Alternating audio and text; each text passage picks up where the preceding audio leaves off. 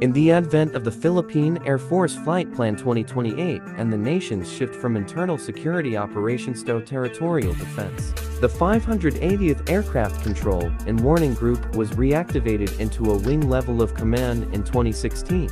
Modernization efforts and acquisition projects greatly aided the gap on air surveillance and detection capabilities of the Philippine Air Force. Modern electronic and communication system equipment were acquired and sustained the transformation of air defense capabilities. The first modern air defense surveillance radar equipment and the ELM 2288 extended range radar were acquired and were installed at Paredes Air Station, Ilocos Norte on November 2017. This provided the air surveillance and capability at the northern region of the archipelago. The second air defense surveillance radar was delivered to Gozer Air Station, Lubang Island, on February 1, 2019 and was fully operational on June 2019.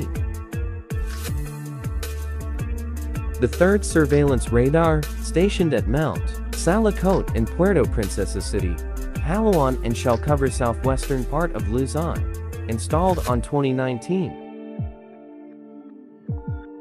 The air surveillance and detection capabilities of the Philippine Air Force started to flourish as the Air Defense Organization was strengthened with these acquisition of modern equipment. The sleek transformation in the communication and electronic systems supported the efforts on air surveillance and security strategies of the country.